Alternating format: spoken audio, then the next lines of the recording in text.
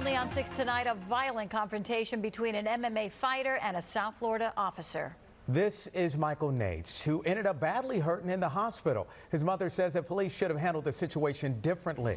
Good evening, everyone. I'm Jackie Nesbroll. And I'm Jawan Strader. Thank you for joining us. His mother tells NBC6 that her son has mental health issues. NBC6 investigator Willard Shepard is live in Hialeah with the exclusive details on what led to this brawl. Willard.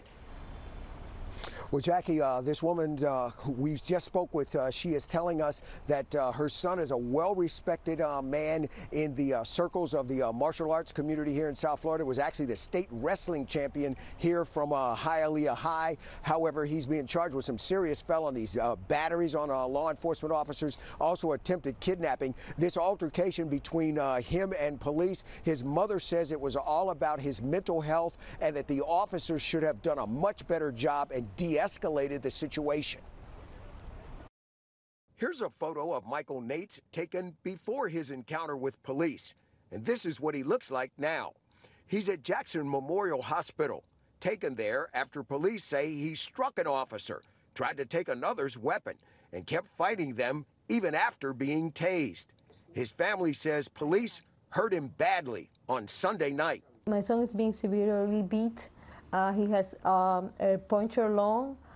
He has possible meningitis, and he's full of bruises, and his arms are completely swelled up. Nate's mother says she didn't even know where to find him. I even went to the morgue like 2 or 3 times looking to see he was dead or alive. Before being brought to police headquarters, police say Sunday Nates was here in the 5400 block of Northwest 4th Avenue, where they say he tried to kidnap a little girl and got into a fight with the adult who was there with her.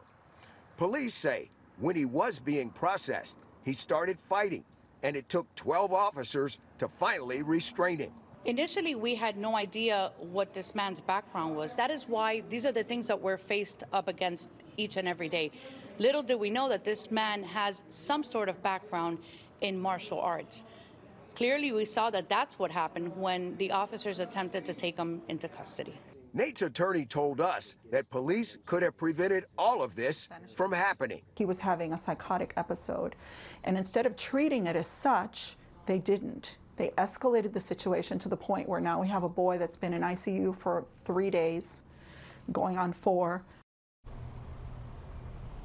Now, police say that there was no way for them to know what this man's mental state was. They were simply dealing with the violence that was there in front of them at that particular point. They say even did a lot of damage inside this booking area, breaking glass and these types of things at the police department. One officer was also sent to the hospital, transported by paramedics. We checked. Mr. Nates has absolutely no criminal history at all. And actually, this is the ultimate irony in all of this. His family says he actually trains little kids in martial arts and trains police officers, too, in self-defense.